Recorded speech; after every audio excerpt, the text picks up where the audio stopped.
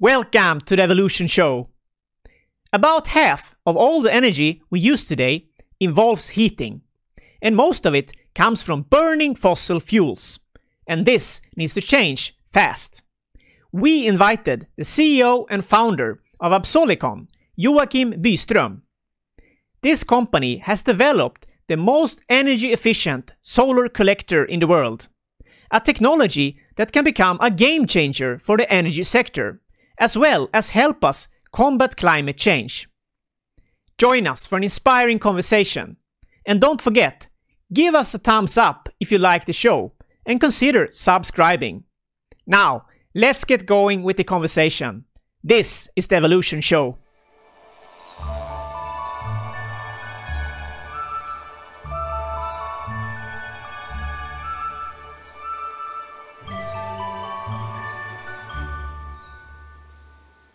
Welcome to the Evolution Show. I'm your host, Johan Landgren. In the Evolution Show, we address some of the biggest challenges and opportunities of our time. And today, we look at the climate crisis. How can we solve the climate crisis or address the climate crisis with new technologies, sustainable energy in particular?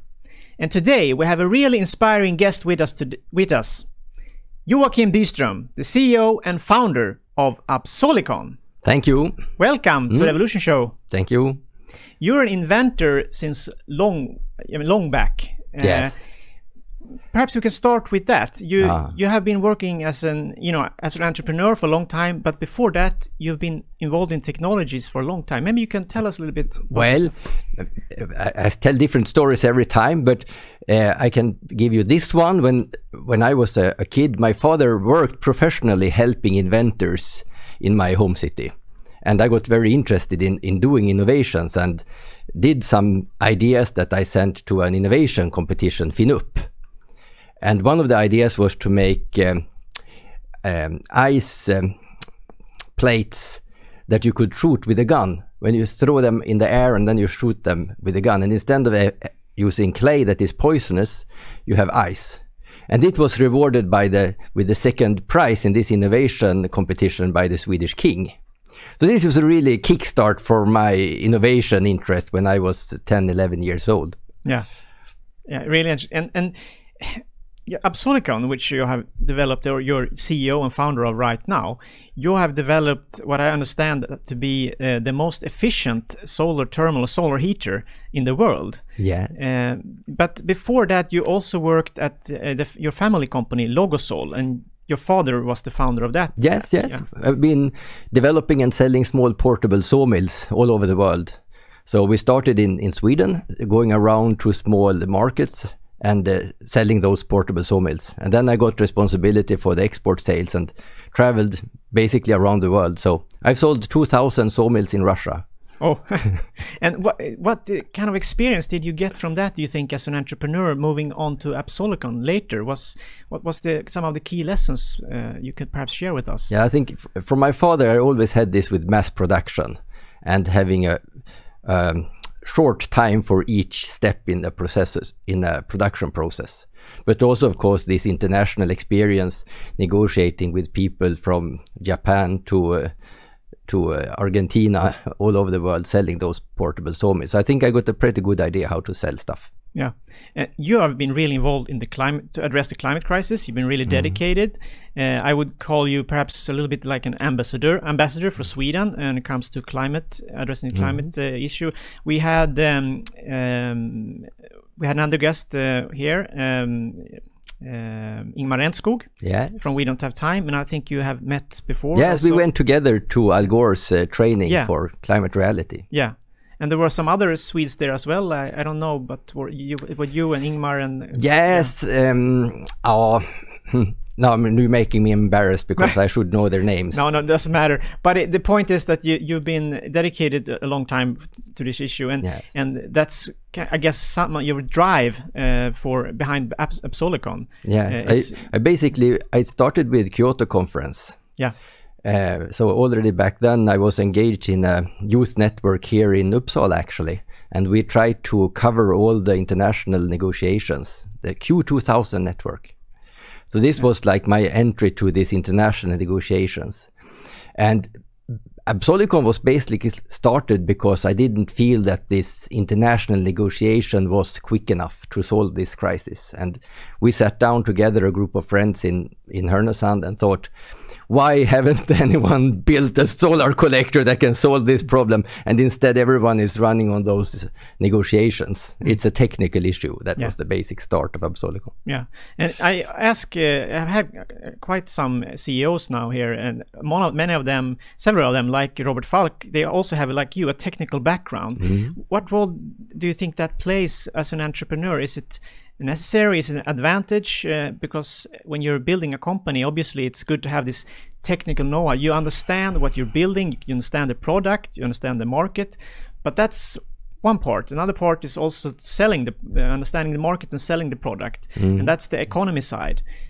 How do you balance these? Do you think you have what kind of lessons do you have with you as a technical? You have studied technical physics, as I understand it, and how have you used that experience, do you think, when you worked with Absolicon? Engineering physics has been the basis of all this, and I think from my point of view it's a technical challenge, and then you need to have many other components as well. And I think that might be one of my strengths, that actually have the whole range of experience, both financing and PR and technical development and manufacturing and sales.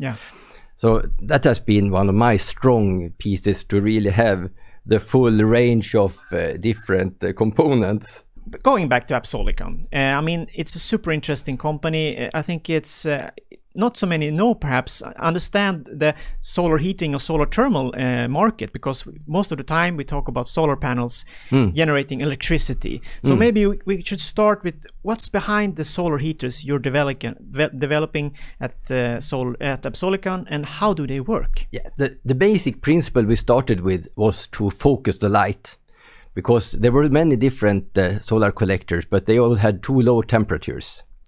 So what we concluded was that if you just could get the light concentrated, then you would get much higher efficiency and higher temperatures. And there was some research in Sweden already in this field, so we could take over some of Vattenfall's work.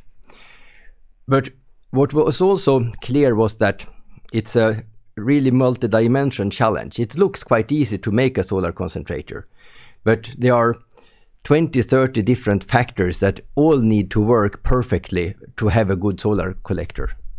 So it was quite more difficult than we thought in the beginning. And this is also what we see around the world, that people try to build this kind of equipment, but it's really, really difficult. Yeah. We can take a look at some of the technology and how it works. This is the T160. Yes. And that's the newest product you have. You had a combination before where you could generate both electricity and heat, but now you're focusing on heat. Yes. So now we focus the light on this narrow pipe in the center that gets 160 degrees hot. Yeah. And beside there is a silver mirror, and the whole system is covered with hardened glass that is anti-reflex coated and also self-cleaning. So all those three materials, the glass, the pipe and the collector mirror, they are high-tech materials.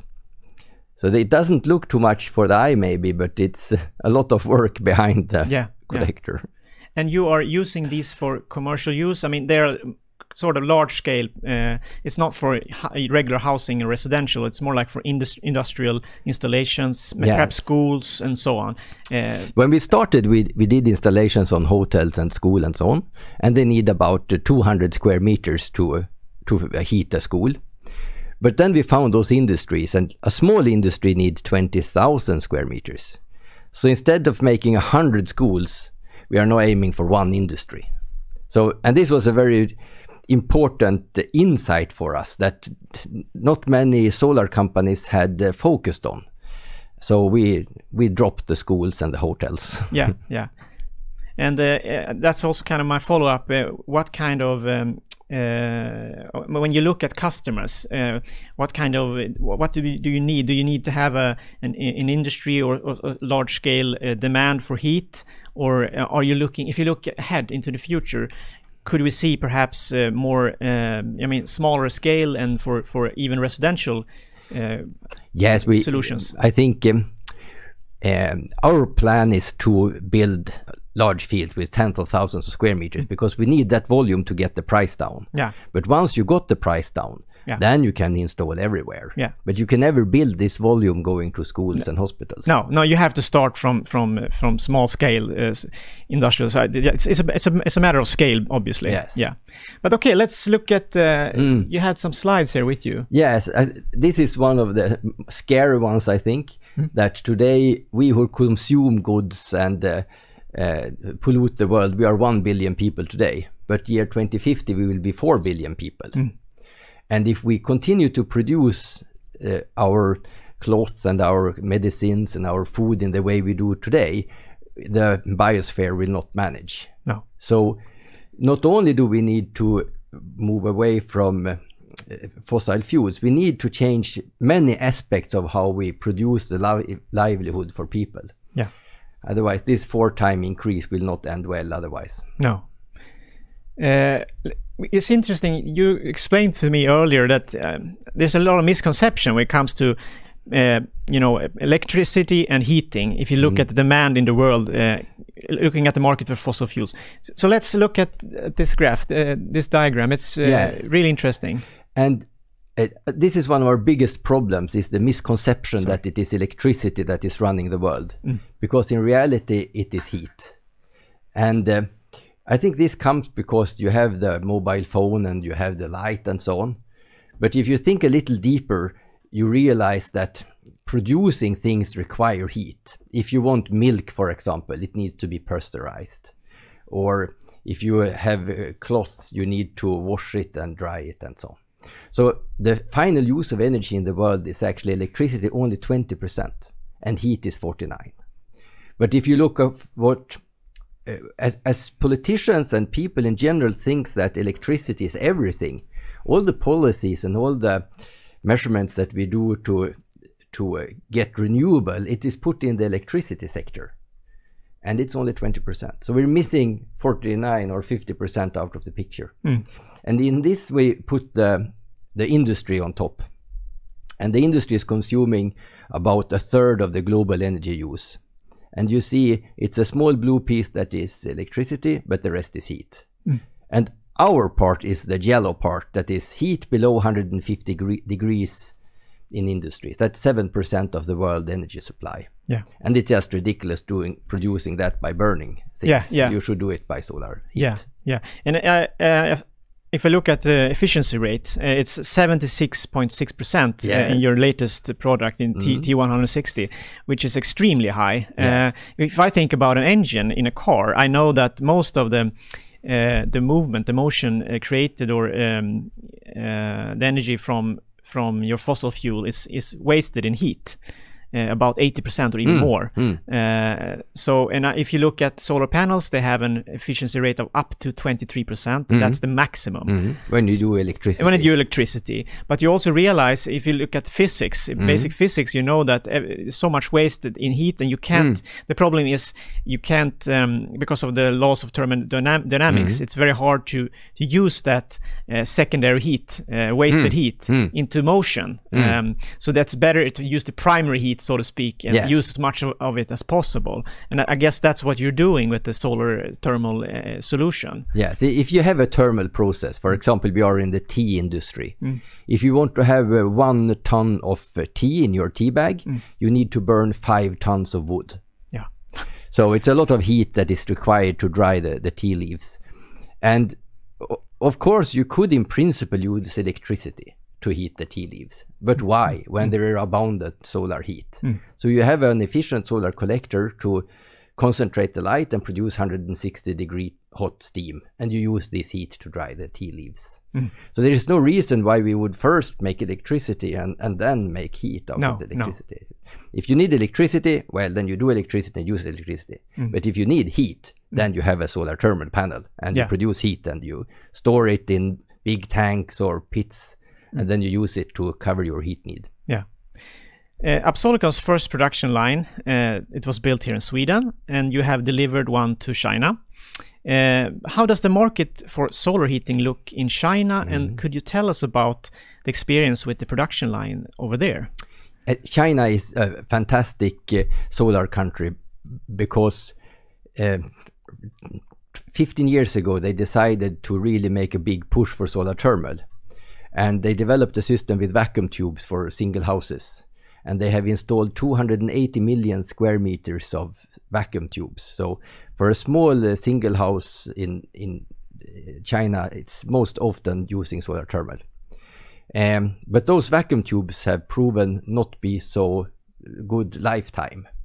And China is now looking for new technology, for example, concentrators.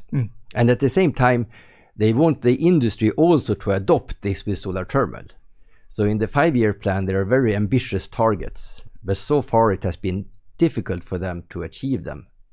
And the production line that we have sold to China has not been able to get into those businesses and industries in the way that we thought when we saw the Chinese plans. Okay. So there are still a lot of work to do in China. Yeah. But when they decide for something, they are very decisive. And we could see that on the solar cells, that Chinese government lended 30 billion euro to the Chinese solar cell manufacturers, and then the China could take over the world on the photovoltaic. And we see a similar development on the solar thermal, that China has identified this as an important sector. Could you tell us a little bit about Absolicon's business model? We mentioned the production line, that's something you sell, but you also get royalties from the production. So perhaps you can tell us a little bit about that. Sometimes we talk about the old Absolicon and the new Absolicon. And in the old Absolicon, we sold solar collectors to hotels and hospitals. But that was a very small business. And when we found this industrial market where you needed tens of thousands and hundreds of thousands of square meters, we also realized that no way we are going to send them from Sweden. We need to have a local production line. So we changed the business plan to, instead of selling collectors, selling robotized production lines. And one of those robotized production lines can produce 100,000 square meters of solar collectors, 50 megawatt thermal per year. And if you have a small cluster of industries and they want to go from fossil to solar, then they can have a local production of solar collectors and fix this. So basically we have stopped selling solar collectors globally. It's just for Sweden and so on that we do that. Okay. Because my next question was what's the cost of an Absolicon T100 solar system, and if you look at the average return on investment time for a customer, what would you say about that? Yes, when we go to those sunny countries that has like Kenya or South Africa, they often use oil for heating. And I think we in Sweden, we don't think that people burn oil to get heat, but that is one of the main ways people heat stuff in the world. And in this kind of industry where you have a good solar radiation and you use oil for heating your process, you would have 3 years payback time. So compared to investing 5-10 million euro in a wind farm that have maybe 12 years payback time, or investing 5-10 million in a solar thermal farm that have 3 years payback time, the solar thermal is of course a much better investment. But we are still having this problem that people think that electricity is it. And they don't see this potential in the heat. So we need to convince them. That moves us on to what kind of industries you could use this. So here's some examples. Yes, I use this image to show that the PV is fantastic, making electricity out of the sunlight. So if you need electricity, you should use the PV panels. But they have low efficiency compared to the solar collectors. So if you want heat, you should use solar collectors. And there's no reason using the heat to make electricity or the electricity to make heat. No. There are two separate uses and two separate ways of production. And you lose energy by doing the transition. Yeah, exactly. And this is kind of explaining that it's a little bit focusing simplifying. The light. You know how hot it can be there in the burning point. But you have there's a lot of research behind this. You have been researching this at Uppsala University. And this is kind of explaining the schematics, so to speak. Or, yes. Yeah. And this is also part of Absolicon, that we have not only developed the solar collector, we have built a whole system where we know how to interface with industries. And as you see on the image, you have the solar collectors, you have a tank for storing the heat, you have a heat exchanger, and then you feed the heat into the industry. So it's a complete system. And you can use an already existing tank or system, sort of, so it becomes a kind of a hybrid, I guess. If you have, you get the solar collectors from you, perhaps, I guess, and you have other systems already at place. Yes, you don't take away the oil burner. No. So because sometimes you have a rainy week. Yeah. And then you can use the oil burner. So the solar will always be together with another energy source. Yeah, or a vacuum pump or something else, some other heat source. Another industry is the dairy industry that you're looking into. Yes, and this is from a series of small movies that we have made for different sectors. And it shows that 3/4 of the energy consumption is heat and 1/4 is electricity. And the electricity should, of course, come from renewable electricity, and the heat should come from renewable heat. For example, our solar collectors. Yeah. Another breakup. The yellow here is the electricity consumption, and the red is the heat consumption for producing different dairy stuff. Like making milk, it's 70% heat. Cheese, 83% heat. And dry milk powder, it's 92% heat. Maybe you can explain what you mean that when you say it's 83% heat for the cheese. Is it because of the buildings there just wasting a lot of heat? No. It's the production. It's the production, okay. If you do a milk powder, you need to boil away all the water. So that's what you mean, okay. But also in all food industry, there's a lot of cleaning of the pipes. So 2-3 times a day, you need to run hot water and soap through all the pipes. And this require a lot of energy in the food industry. So it's now the building, you don't need any heat for building. No. This is something special for northern Sweden. But if you have like a tea factory in Kenya or something, it's a process that it's the process. Okay. Yeah, here you have the processes. So everyone knows that you need to heat the milk to have it pasteurized, to kill off all the bugs. But you also need some heat where you separate the different parts of the milk. You have this clean in place process where you clean all the pipes, and then the dry milk production. All those heat driven processes. And it's another industry? Yes, the breweries. You can jump to the next one. When you make beer, first you need to heat the mashing, and then you need to boil it, and then you need to wash the bottles, and then before you send the bottles to the consumer, you need to heat them up and pasteurize them, otherwise they will continue to brew and explode in the shop. So all of these are heat processes. And then of course you need a little electricity because you have the laptop, you have the light, you have some pumps, but the process are heat process. Another industry that might be interesting for your product? Yes, the textile industry. We are actually a little surprised because we had the impression that, well, the textile industry, they use a lot of electricity because they have all these sewing machines and so on. But as you see on the chart, it's only 15% that is electricity. So because to handle the cloth is very, very heat consuming. First you need to bleach it in hot baths, then you need to dye it, then you need to wash it, and then you need to dry it. So this small sewing machine, it's nothing compared to enormous heat consumption.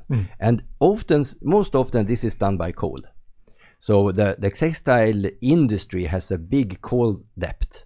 For every 1 kilo of cloth that you buy in the shop, you could bring also 2 kilo of coal because you need to burn 2 kilo of coal for every 1 kilo of cloth.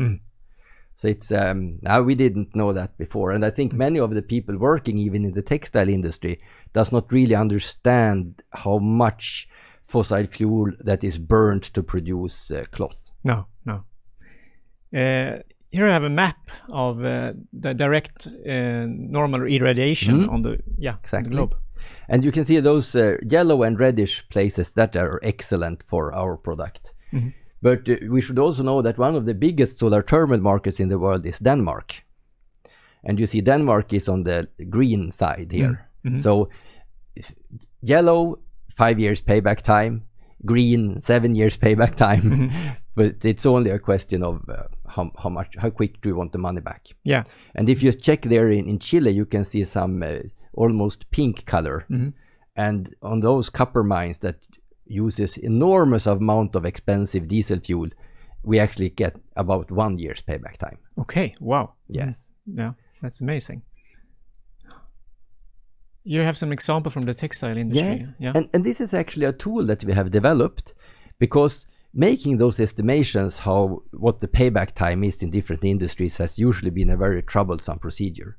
But now we have what we call the field simulator. And I was recently in Ethiopia and met a textile factory, and I could simply Google up Ethio-Japan synthetic textile, and I got this map to the left, and I draw the field.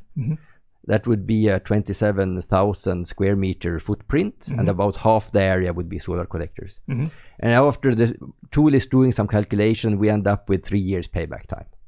So here in 30 seconds you can tell, is this a good industry or not to convert to solar thermal. And looking at emissions, this is this is a plan that we did for a textile industry that today burn coal, and we could show that by investing in solar thermal panels and in biofuel, they could in 3 steps get down to 0 in CO2 emissions. So it's really no reason why the textile industry would not have 0 CO2. No. And H&M, for example, have set very ambitious goals to cut their CO2 emissions. To 2030, they will cut the emissions from the purchased cloth with 59%. Wow. But that requires now a textile factory who want to sell to H&M and today have a certain combustion of oil, of coal. They really need to switch. Yeah, looking at solar thermal collectors. Just before we move on here, I thought the obvious question a lot of people asking is, in terms of maintenance, if you look, compare to solar panels, what are we looking at, and in terms of warranty perhaps and so on, are they comparable? I know that you're talking about 25 years when it comes to solar panels. What can you expect, and of course cost if you buy this? No, it's basically no maintenance with them. They are following the sun, so there is some mechanics that you need to keep an eye on. But we have systems that has been up and running for almost 10 years with minimum maintenance. So we know, and this is actually an important barrier to entry if someone try to make this, because it's difficult to get 10 years experience from a field. But we have that, we know it works. And we haven't mentioned that you said it now, that there are these have solar trackers. A lot of solar panels do not. So that's something you also have been working on, I guess. It's always faced directly to the sun. And well, we spent hundreds of thousands of euro going different routes here, but in the end we bought a system from Siemens. Okay. And it's been working, I assume, so far. It's not been because when I think about it, it's kind of mechanical stuff. It can break down, but so far it's been working. And that's the same with all the components, that you need to go for those high quality components when you build this. And we see this in India, for example, where people try to build collectors like this, and after 2 years it's just a scrapyard. So I think here we really know how to do it, and people can come to Sweden and see how our collectors that have been out with 1 meter of snow and the storms and everything, and they look like new. I just my favorite picture. You see, ever since I was a kid, I was very interested in robotics. And when we made those collectors now that was the best in the world, we could produce 2 a day, building them manually. And we want to change the energy situation of the world, and we can't do that if we do 2 collectors a day. So we asked our shareholders, and we brought in 3 million euro to build and develop this production line. And here it is. And instead of making 2 collectors every day, it makes 1 collector every 6 minutes. Wow. Okay. So here you have 2 large ABB robots and 5 people that work together. And you start with, you start with raw material, and then comes a finished solar collector. So it's a very rational and cheap production. And this is the one you delivered in China. Yes. And it's pretty much the same, I guess. Yes, it's the same as we have in Sweden. And this was a really a very exciting journey with a Chinese customer and delivering this production line. It went very well. And you mentioned, we have talked a little bit about it already, but so far, how's the demand been in China for the solar collectors? Do you see a trend that it's, raising interest with this pilot? I think what happened in China was that this production plant was asked from the government to be installed. And they might not have this entrepreneur sales ability. No. So they are mainly waiting to win those large public bids, tenders. Okay. And they haven't really developed the way that we had hoped. No. But the production line is there, and we see that the Chinese market hasn't either developed really the way we wanted. No. So we are looking for more opportunities in China. So here you have 10 patent families currently. Yes. Yeah. And here I think when you're a company like a technology company, you can choose a little. Do you want to have secrets or do you want to have patents and how to go around? But we decided to go with protecting our material rights. So we both have patents and we have also different kind of design protections. And on the picture is Patrick is our patent engineer working 80% only doing patents for Absolicon. Okay. And this is ongoing projects or negotiations you have at the moment? Last year, when we had this final conclusion on, yes, we have the best solar collector in the world, and we got the test results and everything. Then we started this switch from being a technology company to being a business development company. And we had too many inquiries that we couldn't answer the inquiries. So we asked our shareholders for money for making a market project, you could say. We called it Open New Markets. And the result of it is that we signed those 3 production lines, the South Africa, the Kenya, and one on Cyprus. And all those dots are places where we are working on production lines. Yeah. And now we are, from this experience the past year, investing about 900,000 euro, selling 3 production lines. We are now raising 5 million euro to do just more of the same. Yeah. So we will fill the map with dots and sign a lot of production lines. But if you compare them to China, in Kenya, for example, is it also government supported, or is it more a market approach? Companies also? Yes. No, it's very different. Actually, in South Africa and Kenya, we have worked together with build multinational companies to start with, who want to have the solar heat. And out of that, we have grown an entrepreneur that can run the production line and finance the production line. So they're more a demand side process. And we just signed a very, very good agreement with InBev that have Budweiser and Corona beer in Mozambique. Breweries, yes. And they are the biggest brewery in the world. With 225 breweries all around. All right.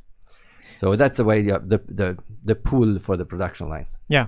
And if you look at the economy of this, I read in your magazine that you expect to be cash flow positive in 2022. Yes. So that's not so far away. And is that based on selling your production lines and your royalties? Or yes. Yeah, that's your plan. And some solar collectors. So it's a mix. Yeah.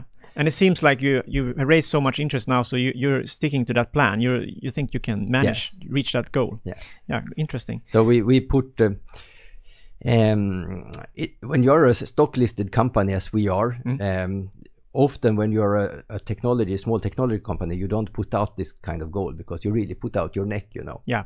But we put this to have a 10 million euro and positive cash flow. Yeah. And also to be ready to be listed on the big Swedish stock exchange on Nasdaq Stockholm in 3 years. So. Yeah, so that's your kind of plan to raise capital, because that's also my question. If you need to expand now rapidly, you might need to raise more capital than just the one you get from your revenues, your revenue streams. Or do you think that?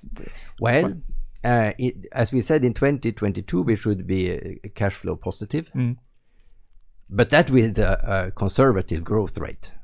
So if we see that there are opportunities, we will ask our shareholders if they think we should go for them. Yeah.